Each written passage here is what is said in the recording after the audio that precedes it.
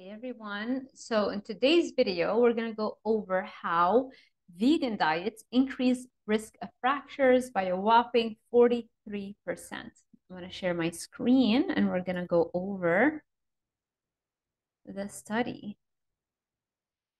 Okay, so this is the link of the study. Let's open that.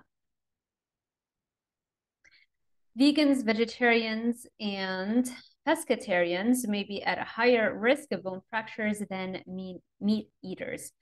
And let me pull up my notes. So the findings showed that there was increased fractures in non-meat eaters, and that was partially explained by protein and calcium intake in addition to BMI. However, even when controlling for those factors, there continued to be higher risk of fractures in vegans. So for example, the vegans may have consumed adequate amounts of calcium, but many plant-based sources of calcium, like spinach, are not as bioavailable as dairy. And we see this not just with calcium, we see this with almost every vitamin, mineral, nutrient. When it's plant-based, it doesn't really get absorbed and assimilated into the human body the same way as if it were animal-based.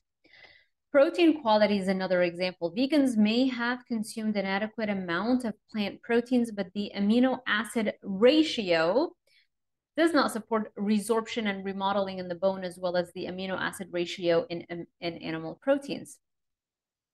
And so I'm going to pause here and go back to the original article. Where is it?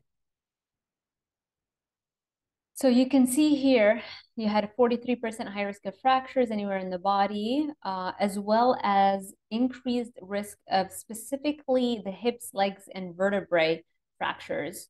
And that was according to a study published in the open access journal, BMC Medicine. Vegetarians and people who ate fish but not meat had a higher risk of hip fractures. So even if you ate fish, but if you're not eating actual red meat, you're still having a higher risk of fractures, especially of the hip, compared to people who ate meat. However, the risk of fractures were partly reduced once BMI, calcium, and dietary protein intake were taken into account. Just a little bit less of an effect, but still, even when you control for those factors, you still have overall high risk of fractures if you're eating more plants as opposed to animals. And yeah, so this is the first comprehensive study on the risks of both total and site-specific fractures in people of different diet groups. We found that vegans had a higher risk of total fractures, which resulted in close to 20 more cases per 1,000 people over a 10-year period compared to people who ate meat. The biggest differences were for hip fractures, where the risk in vegans was, so the hip fracture risk in vegans was 2.3 times higher than in people who ate meat, equivalent to 15 more cases per 1,000 people over 10 years. So this all came from a team of researchers at the universities of Oxford and Bristol, UK.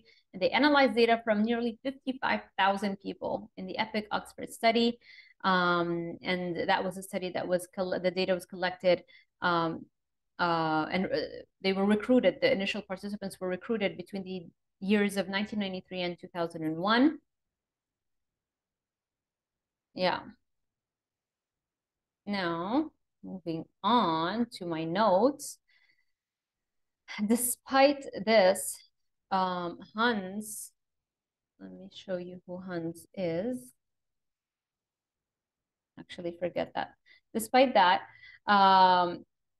I think Hunnes is the dietitian that they spoke with to come up with this article.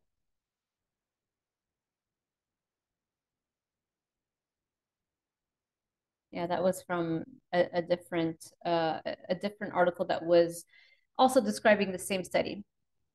And they still are recommending, like, make sure you get a good balance of fresh produce and potentially some fortified products, including soy milk, almond milk, or cashew milk, which are now mostly all fortified with calcium and vitamin D and other important nutrients. And so this just goes to show, I think she was a dietitian. They asked her opinion about this, and she's still recommending basically the plant-based, despite the existence of this data. When you're getting fortified plant milks that are fortified with calcium, the kind of calcium that they use to fortify it is the worst type of calcium that's been linked to increased risk of heart disease. So yeah, on paper, it boosts the calcium content, but in reality, it does not improve your health in any way, shape, or form.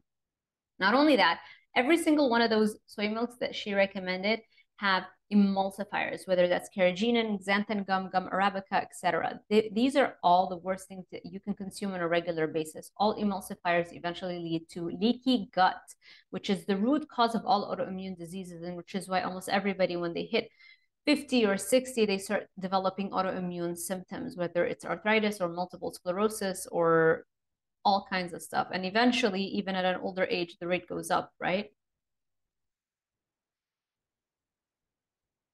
And then she continues to say, I don't see, if I remember correctly, she was a vegan dietitian that they asked her opinion on this topic. And she says, I don't see that there are drawbacks to being a vegan, just challenges. The vegan needs to be strategic about planning out the diet to ensure adequate intake of certain key nutrients such as vitamin B12, iron, calcium, and zinc. We know that there are many health benefits to being a vegan, really. Vegans typically have a healthier body weight, yeah, because of malnutrition, have lower cholesterol levels, exactly the opposite of what you want. The lower your cholesterol level, the more likely you're going to die sooner than somebody with a higher LDL and total cholesterol levels. We'll do more videos on that. And supposedly, as she's saying, that vegans have a lower risk for many cancers, heart disease, and diabetes compared to whom? Compared to people who are eating a standard American diet, because those are the only studies that we have in nutrition. It's like 99.99999% of studies in nutrition are comparing people who are completely out of shape, eating a standard American diet, not caring whatsoever about overall health, not exercising, probably smoking, drinking alcohol, all that kind of stuff. And then they get them and they compare them to people who are more health conscious. Who are the people that are health conscious? They're just following the guidelines. They follow what people and dietitians say is healthy, which is, whole grains, low fat, exercise, don't smoke. So overall, they're living a healthier lifestyle just because they're not abusing their bodies in that way. Probably not smoking. Yeah, of course they're gonna, with all the stuff that they're doing, they better have a slightly lower risk of cancer, heart disease, and diabetes. But what happens when you compare that group to somebody who's eating a species-specific diet or the carnivore diet? No one's bothering to do those studies. All right, that's it for this one. I hope you enjoyed it, and I will see you in the next one. And stop the recording.